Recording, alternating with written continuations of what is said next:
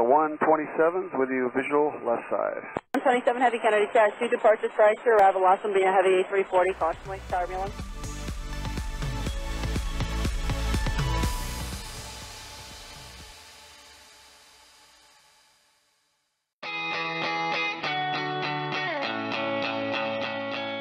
Hey everyone, I'm Rebecca McLaughlin-Duane and the team and I have just touched down in Abu Dhabi, where the 5th edition of the Air Expo, featuring plenty of private jets, is in full flight.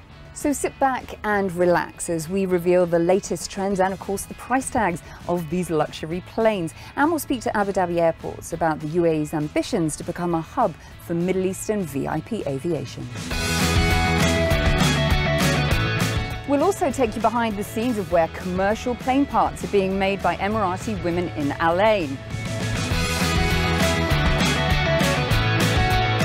And we swap one mode of transport for another as we drop anchor at the Dubai International Boat Show to show you what $1 million will buy you today. Global market research suggests that the private plane industry could be worth in excess of $33 billion by 2020. And customers on the ground here at the Expo are paying upwards of $4.5 million for their private jets. And for that hefty price tag, they're not just buying privacy in the air, they're buying time. We see the chairmen, the top executives of the companies flying those machines, basically to make them more productive when they travel. And also the convenience of being able to go at their own schedule. At one end of Embraer's scale, there are modest four-seaters suited to business meetings at 40,000 feet. And at the very top end, there are aircraft which could comfortably sleep a VIP family of up to 10, given their different cabin zones, flat beds, showers, and onboard fine dining, all yours with bells and whistles for around $55 million. So you can pick very exclusive ladders and veneers, stone kitchen and bathroom area of the airplane. It's our home away from home. All the conveniences that you would have in a top-end hotel.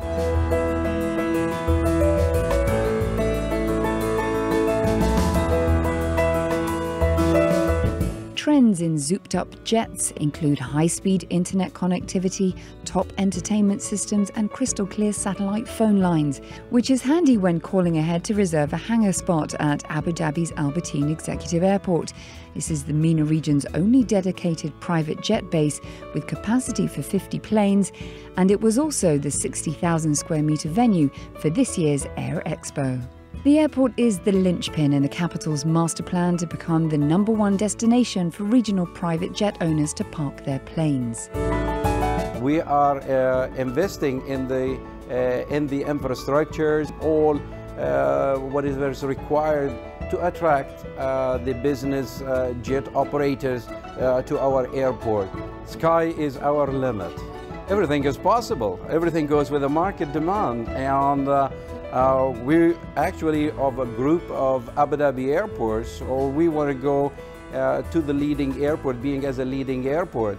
So that gives you immediately an indication that there's a very high potential in this market. As some analysts are forecasting that the private aviation industry in the Middle East could triple in the coming decade, are they wide of the mark or is that realistic? I very much agree with that. You've seen a number of developments which were showing that this market has a very potential for the growth, and there is a high demand.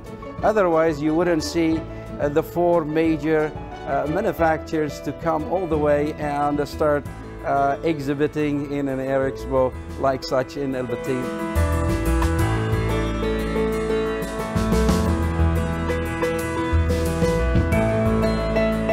And if you're wondering whether private jets will forever be the reserve of the super rich and celebrities, then think again. Fortunately now, the concept has changed. New players in the market and also new beneficiaries came into this business, where we've seen private people are traveling on a private jet where they don't own them, they just charter them. It is very simple, say 20 people, and they want to fly them for any show or any meeting abroad. They have to calculate the ticket cost for the first class. From that, then you can make out whether this will be reasonable that I charter a flight and I will depart on my own timing and I'm sure someone gonna choose that I will go with that private aircraft.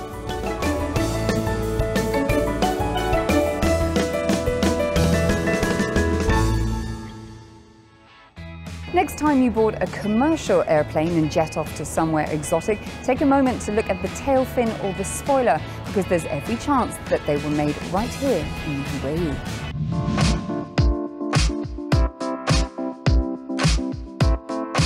In the traditionally male-dominated sector of aerospace engineering, women have taken matters into their own hands in the UAE's city of Al Ain. They're drilling, they're assembling, and they're manufacturing vital parts for industry titans like Boeing and Airbus. And the Emirati nationals are doing it en masse, meaning that of the 700 employees, they make up 51% of the workforce, and 86% of that is female.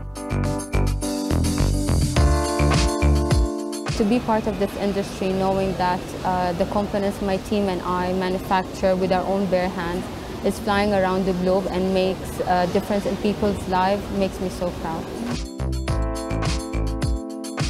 Aircraft's rudders and wing flaps have for decades been made in cities like Toulouse and Seattle, and that's why the UAE has taken the industry by surprise.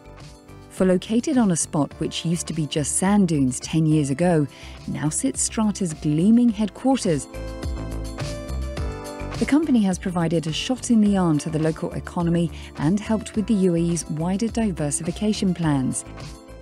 The firm has also capitalised on aircraft manufacturing's global growth, delivering a record number of more than 9,700 parts last year, resulting in sales of more than $136 million. We have over 2,500 aircrafts that carry parts made in Strata or from Strata. Tomorrow, we want to do a lot more with the Boeing programs. We already make parts for aircraft such as the A350, Airbus A350, -900 and -1000. Strata's master plan is for Al Ain to become a world-class aerospace manufacturing hub by 2030. They're arguably off to a flying start. However, the question is whether the UAE has the adequate infrastructure to cope with high demand from global major players. The industry is new to the region. Even if we have been in the industry for close to a decade, the local supply chain is going to need to take its course, okay, to achieve a certain level of existence in here. In the UAE or in Al Ain, you need to develop those local suppliers.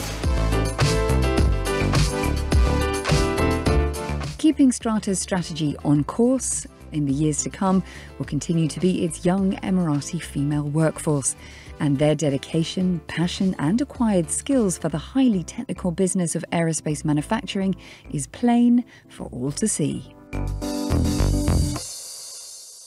While some analysts in the Middle East market are bullish for sales of private jets this year, others are saying that the market for luxury yachts will be equally buoyant. Salim Al Saeed went to the Dubai International Boat Show to find out what was whetting the appetite of investors.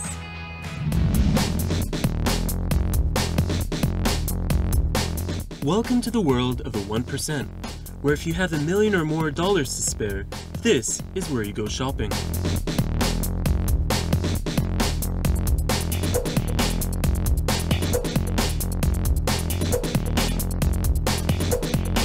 Yachts and super yachts are the epitome of luxury living on water. The Dubai Boat Show this year highlights these developments from manufacturers to international investors, aiming to create a Monaco in the Middle East.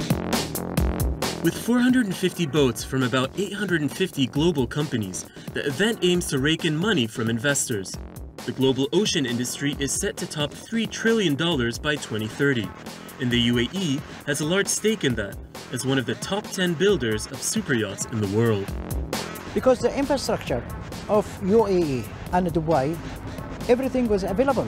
And the people who come to Dubai from different continents, we have from Asia, we have from Africa, we have from Europe, they come to Dubai and they find the facility is available. Despite vessels on display valued at more than $400 million, believe it or not, Dubai's annual boat show is not all about boats. It's an opportunity for the UAE to market itself as a leading harborside destination and a luxury cruising hub. when you are coming also here, it's not only for just boat show, also for tourists. Why not? I have small boat or big boat. Why I don't have nice villa? Why not we have small flat floating in the creek? Also given the time to shine this year at the boat show were local manufacturers like Gulfcraft and their $16.5 million mooring of aquatic real estate, boasting ever-changing views.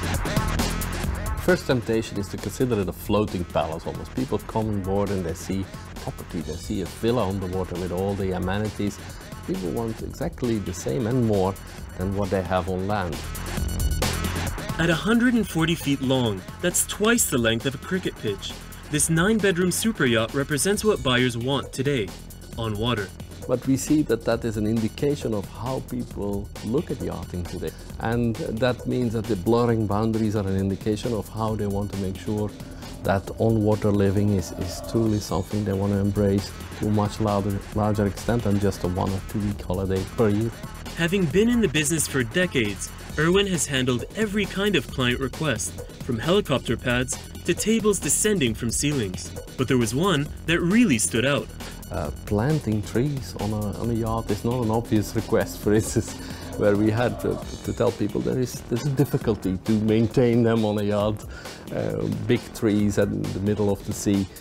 So, if you have the money, it seems that in the world of luxury yachts, you can have anything that floats your boat. Before we take off, here's what caught the attention of the Inspire team on social media this week.